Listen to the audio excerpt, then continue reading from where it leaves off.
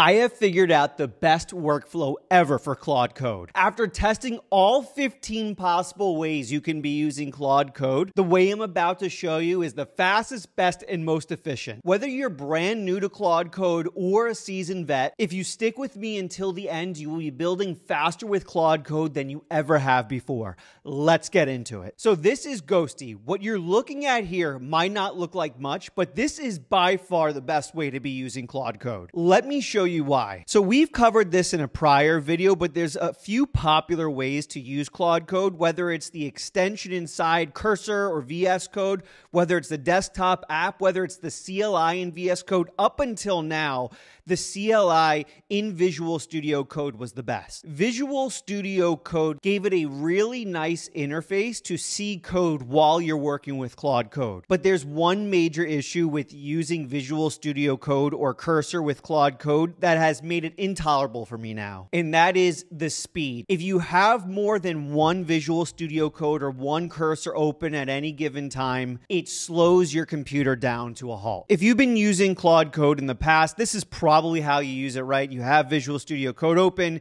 you have either the extension or the CLI open, and if you want to work on 2 or 3 projects, which in my previous video, the creator of Claude Code recommended doing, you would have to open up 2 or 3 of these Visual Studios or cursors. The memory consumption on these apps are unbelievably high. You open up a second or third one of these and your computer basically turns boiling hot and it slows down to a crawl. That's where the Claude Code CLI in the terminal comes in, specifically Ghostty, which I will show you how to set up in just 1 second. This is the reason why it's the best. You can have open hundreds of these terminals and your computer will still run fine. So it is by far the best speed. It is the best features and functionality. Something we figured out over the last month or so is that Claude Code in the terminal gets all the updates and features first. It got the latest plan mode before all the others, before the extension, before the desktop app. It gets all the features first.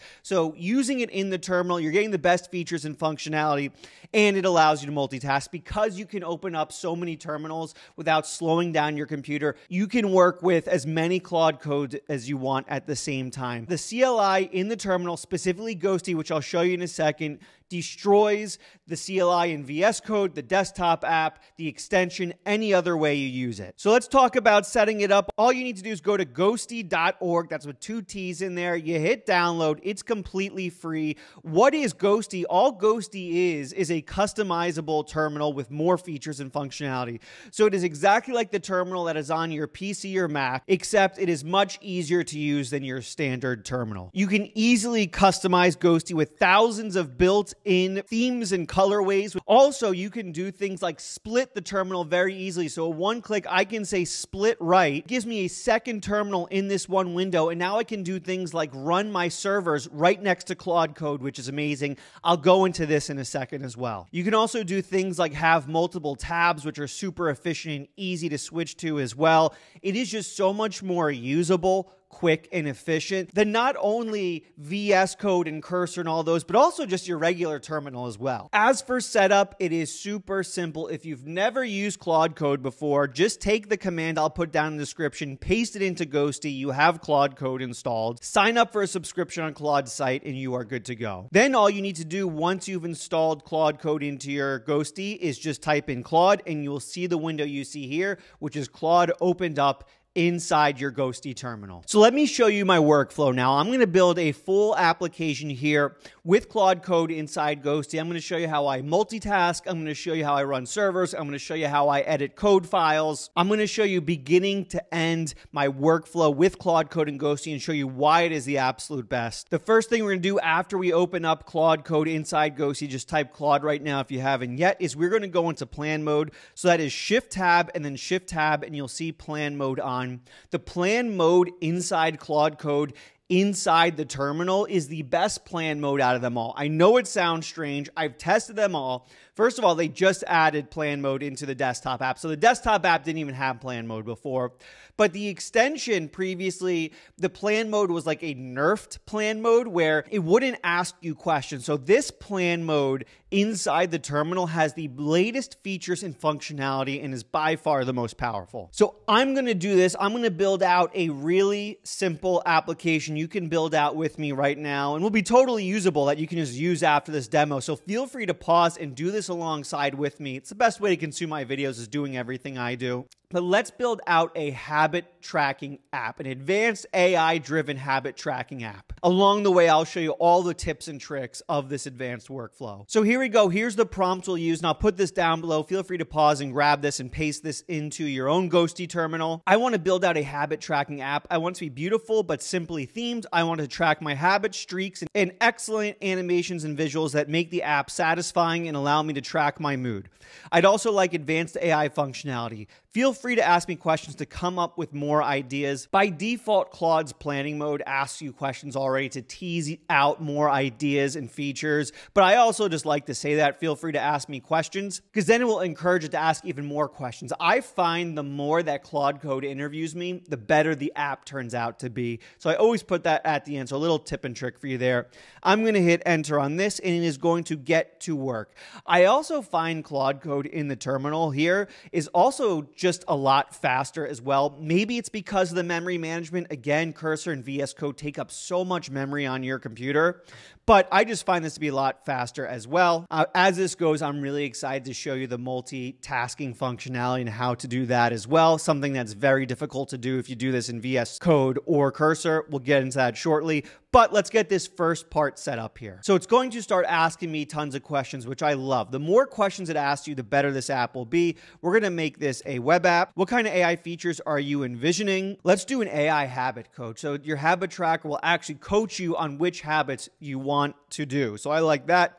Let's hit next. What visual style appeals to you the most? Let's go with a dark and elegant theme. I like that. Dark and elegant, easy on the eyes. And how do you want to visualize your progress? Let's go with all visual types just so we can see what we can fit into this app. So we'll do all visualization types and hit submit, and then we can submit our answers.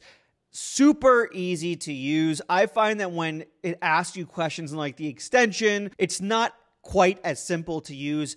It seems like when you're doing Claude Code in the terminal, it's just the most up-to-date, easiest way to use the app.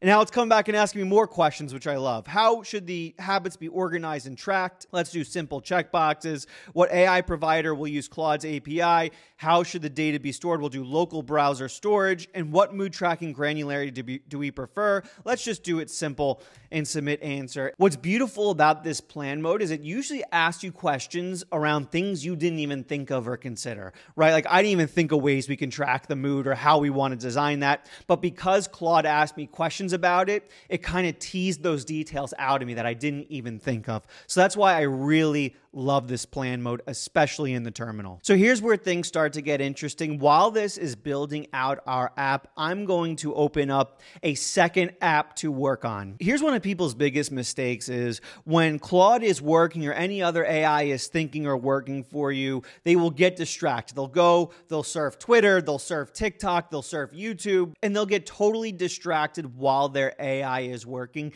The key is multitasking. The issue is if you tried multitasking with the Claude Code extension in VS Code or with the CLI in Cursor, you open up 2 or 3 cursors or VS Code and your computer totally slows down. The memory management on VS Code and especially Cursor is horrible and slows down your computer. But since this is just the terminal, this is super easy to do. All we need to do now is either open up a new window or we can open up a new tab. I'm going to pull open this second window that actually has my Creator Buddy app in it. And I'm going to work on that while we are working on this habit tracking app. So here we go. We have the second window open. My computer is running as fast as it's ever gone before.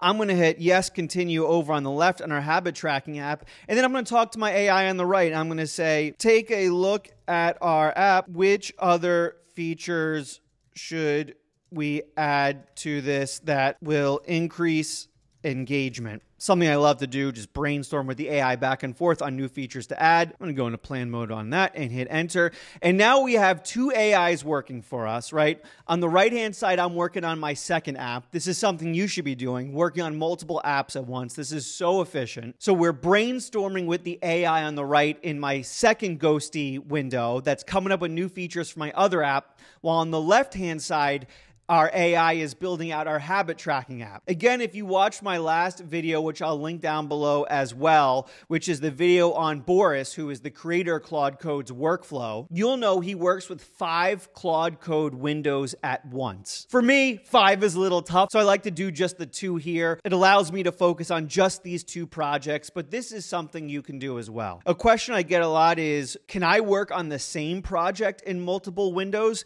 The answer to that is yes as well. What you'd want to do is ask Claude Code to create a new branch for you in a new working tree. This is all GitHub functionality that makes sure your code is separate from each other when you're working on the same project in multiple windows. So just make sure if you're working on the same project in multiple windows to say, hey, make sure we do this in separate branches. And that will ensure your agents don't step on each other's toes. If you want a full video on that workflow, specifically having multiple windows on just one project, let me know down in the replies below too. This is one of the greatest advantages to using this workflow of the Ghostty terminal is you can easily have multiple windows up on your screen at once. When you're using VS Code or Cursor, it takes up so much of your screen because of all the code and all that. With here, it's very small, very simple. You can see only what Claude Code is doing. You don't need to see the code. Opus 4.5 is so good, you no longer need to check on the code it's writing. You're good enough just having these terminals open. In a second, we will test this new habit tracking app, and I'll show you some other tips with this workflow, which is really, really powerful. But right before we do that, if you've learned anything so far, make sure to leave a like down below, subscribe, really critical, turn on notifications. All I do is make amazing videos about Claude Code and AI. And if you want to join a vibe coding community, in the description down below is Vibe Coding Academy, my newly launched community with hundreds of people in it. You get to hang out, weekly calls, and work with other builders. But let's get back to the workflow. All right, so the app finished building over here on left. The habit tracker is all done. What I'm going to do now is show you how I multitask and debug and all that when it comes to the app itself. All you need to do is in the top, you hit File, then split right. That splits our terminal in 2. And what I like to do here is I run the server on the right-hand side. So I do npm rendev. This is now running on localhost 3003. I can now continue to work on the left-hand side in Claude while monitoring the server logs on the right-hand side. So let's do this. Let's open it up. Let's check out what we got here. This is looking good. Let me fit this in here. Boom. Look at this. So we have good afternoon. We have our habit tracker here, our streaks today. I like the theme. It's nice and dark. Let's add a habit. I want to read. We'll give it the book icon. We'll make it purple. We'll create the habit. There, we got it there. Let's add another one. Exercise. I want to make my muscles big, so let's give it that icon. Let's make it red. Create the habit. We can track our mood. How am I feeling today? I'm feeling great because I'm filming for YouTube. That's amazing. Feeling great. Let's see. I was going to check this off. Check it off. We get a nice confetti feature. Oh, look at that. You get to track your rings like it's Apple. That's really cool. You have different tabs. You can have insights. That's really cool. Looks like we have a couple errors here. What's great about this strategy, again, is you get everything in one screen. So I can see my server logs, see where we're getting errors, easily be able to copy and paste it over into Claude here. And it's just so much easier and more efficient, and your computer just runs much faster because of the memory efficiency. I'm getting so much more done because I can have the servers on the same screen as Claude Code. I can have multiple terminals open without my computer slowing down, be able to go back and forth. So now I can go in here, give Claude another prompt for what to work on while continuing to work on my other app on Creator Buddy and finding new features we can build out. Here's something else I like. Let's open up a third terminal. I'll go new window here. This is in our chat bot. I'm going to open up Claude in this third window. We now have 3 Claudes working. I opened it up in our habit tracker project. And now I'm going to say, you're a project manager for this app. Take a look at the app and give me a rundown for improvements. So now I have multiple windows going. I have one here as the project manager, right? It's looking at our app. It's giving us recommendations. Any good recommendations it comes up with, I'm just going to copy and paste over to our developer Claude over here on the left. And now we are multitasking like crazy. If I want to open up another terminal and have it be our marketer and have it start writing tweets for X, I can do that as well. This is the true amount of multitasking that is unlocked by going with this Ghostty terminal strategy that was not possible with VS Code or Cursor before, just because of the slowness of that process. Another question I get a lot is, okay, Alex, how do I edit files if I need to? How do I add environment variables if I need to? Well, that's not too tough either. All you would need to do is open up a Finder window, go to whatever file you want to edit, and you can just open it up. If you want to open it up with a text editing app, you can do that as well. I just open it up and it opens it up in anti-gravity. I don't know why. It was just the default one. It opens up anti-gravity. I make a change to the code, and then I close anti-gravity so that we can serve memory. Very simple to make changes. Again, because Opus is so smart, you're not really having to make any code changes or look at the code at all. So it is very rare that you have to do something like that. One last tip I'll give you real quick, just expanding on it a little bit more. If I wanted to start making changes in our code for this project in this second window, right? So now we have two windows open for this habit tracker. One is kind of our main developer. We have another one. Maybe we want to make small changes in here. All I need to do is say, create a new branch for a second feature we are building and put it in a new work tree. This will create a separate set of code that it will work on so it doesn't step on each other's toes, so it doesn't destroy what each other are working on. You just need to make sure you have this code up on GitHub first so that you can create these branches and work trees. Again, if you want a full breakdown video on that workflow, let me know down in the replies below as well. I have tried every Claude Code workflow on the planet. As of this date that this video is posted, this is my favorite workflow ever. I get a bunch of complaints when I show new workflows like, hey, last week you told us this workflow. Yeah, this is a very fast moving space. It changes every single day. Next week we might have a completely new workflow we use. But as of this posting, this is, in my opinion, by far the fastest, most efficient workflow that keeps your computer moving fast and allows you to multitask the easiest. Again, if you learn anything at all, leave a like down below. Subscribe, Vibe Coding Academy, if you want a community of vibe coders as well. Link in the description, and I will see you in the next video.